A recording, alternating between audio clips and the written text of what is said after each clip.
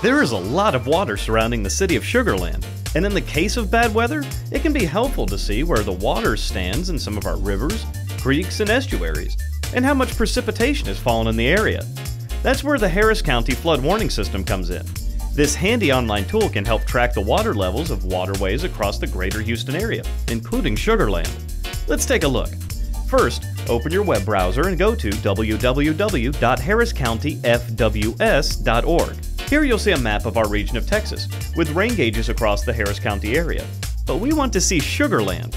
Simple. Go to the bar on the left and under Gauges by Agency, click City of Sugar Land, and Fort Bend County if you like. Now the web page will display all of the available rain gauges in the area and how much precipitation they have received in the last hour. For the status of a water channel, go to the sidebar and select Channel Status. These are gauges showing what the status of the river they monitor is in. Green means the water is in safe levels. The yellow warning sign means the water is near the banks of the waterway, and the red sign means that the water is over the bank. For instance, this gauge here monitors Oyster Creek. The water at this gauge is currently 3.05 feet below the bank, and this gauge monitors Jane Long Lake. It is 2.76 feet below the bank. For more information on any of the gauges, simply click More Information. Here you can see the history of the water's height and rainfall at that gauge.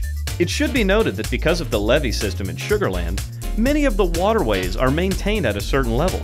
So just because a gauge has a warning symbol doesn't mean flooding is imminent, just that the channel is being held at a certain level for now.